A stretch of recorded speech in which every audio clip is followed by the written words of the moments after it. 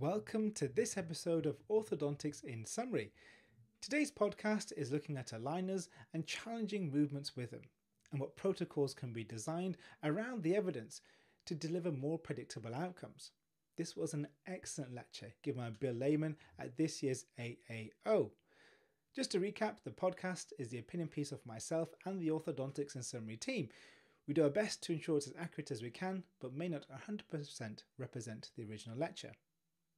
So Bill Layman went on to describe three main challenging movements with aligners, that of maxillary extrusion, posterior intrusion, and controlled expansion.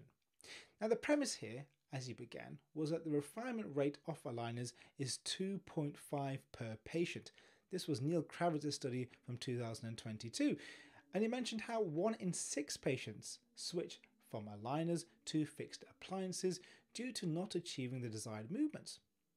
Bill Layman questioned this and suggested that through correct staging and synergistic movements, we can reduce those refinement rates. So starting off with incisor extrusion, Bill Layman broke down why this is a difficult movement to deliver with aligners as a default. And that's because of the lack of undercuts which are present. Aligners will squeeze the tooth to try and extrude it. There's not much tooth engagement taking place, creating the opposite effect, which results in the aligner losing its retention. There's something else about aligners. Due to the closed system of aligners, patients who require extrusion may have overlap of the contact points or slipped contact points. This means that they can have interproximal binding, which then takes place, stopping the movement occurring in the aligner. So what's the solutions to incisor extrusion? Well, first of all, Bill Layman suggested creating an undercut using a horizontal attachment. Now that may not be any new news, but looking at the evidence from Grudy 2023, it doesn't really matter what the attachment design is as long as it allows an undercut to be achieved.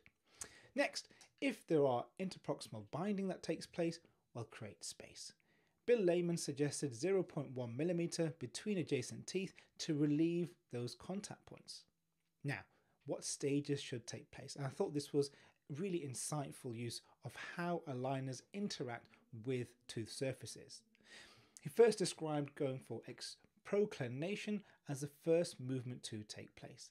That allows full engagement to take place with the palatal surface of the aligner on the tooth.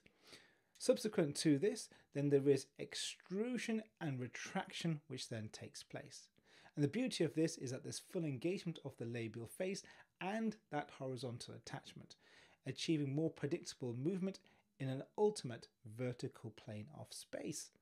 Now, we have to also be critical here and say there is some round tripping which has occurred in that process, but within it, we're maximizing the surface contact of the aligner and the tooth, which is those in the labial and on the lingual faces, to achieve what is a vertical movement. Really clever and intelligent application of how aligners interact with tooth surfaces.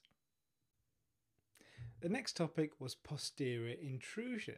So why is posterior intrusion difficult? Well, there's multiple teeth that need to be intruded, and there's really not much anchorage as there is just the anterior teeth. Once more, Bill Layman described something I've not come across, is that as posterior intrusion takes place, there's also some mesial tipping of the posterior teeth that occurs, which is unwanted. This was shown by Fan's 2022 study. There's also the possibility of having tipping taking place in a buccal and lingual direction. How to improve posterior intrusion? Bill Layman suggested breaking up the anchorage through sequential intrusion, starting off with the maxillary premolars to begin with. Once the maxillary premolars are intruded, then to move on to those posterior molars. What about the mesial tip? Well, accounting for this and knowing it's going to happen means we can carry out some distal crown tip within our aligner plan, and therefore counteracting this mesial tipping tendency through posterior intrusion. Horizontal attachments aid as well, and that's both buccal and palatal. Bill Layman gave special attention to considering lingual molar attachments in the maxillary arch to aid posterior intrusion taking place. Bill Layman suggested TADs are not always needed for this movement. Over 5,000 times a day, the occlusion is engaging with this hard surface, and therefore this may enable posterior intrusion through masticatory forces, not just the orthodontic forces from the aligner itself. The final topic Bill Layman spoke on was controlled expansion. So why is this difficult? Well, aligners will typically tip teeth buccally through the expansion process.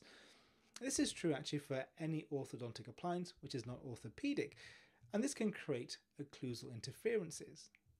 The downside of aligners compared to fixed appliances is that they do lack rigidity of the tray, and that varies depending on where the tray finishes, with a straight trim line offering more rigidity than a beveled trim line. And also planning wise, if we expect skeletal expansion to take place with non-orthopedic appliances, including aligners, we're destined to always have dental changes and poor outcomes that occur. Where do aligners expand the most? Well, it tends to be in the premolar region, and what the research suggests is that the more posterior we go, the less expansion occurs, with the least happening in the molar region. How can we improve expansion? Well, we should plan around what is predictable, and the most expansion that occurs is in the premolar region. So Bill Layman suggested expect 70% of the premolar expansion to occur, and less in the molar of around 50%.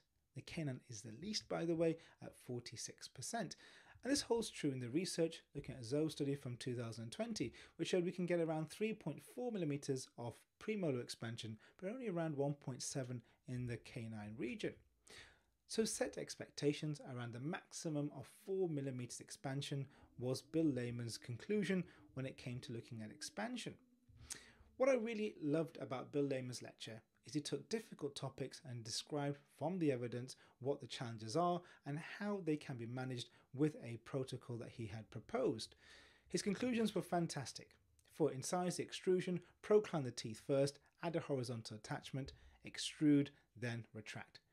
Include some IPR in the process. Fantastic. 4 key aspects to having reliable maxillary extrusion from our understanding of the evidence, and also aligner mechanics. For posterior intrusion, stage it. Start with the premolars, then work your way through to the molars. Add distal tip to avoid the mesocrown tip which will occur. Controlled expansion.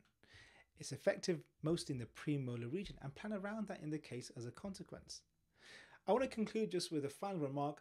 I was in conversation with the eminent Jay Bowman, and he mentioned about aligners and overcorrection, and his statement was this: if you don't plan in overcorrections, you cannot get corrections. A simple statement to help us understand and plan predictable outcomes with aligners.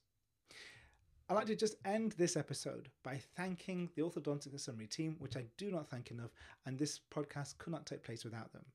Shania Kapoor really helped with this podcast episode, as well as my colleague Abdullah Sharifan, based over in Ireland. I'd like to thank James Andrews, based over in Australia, and also Cross Al Hakim, who also helps out with the blog. The sponsors, TOC Dental and the Aligner Intensive Fellowship, and of course this would not be possible without the support of you guys.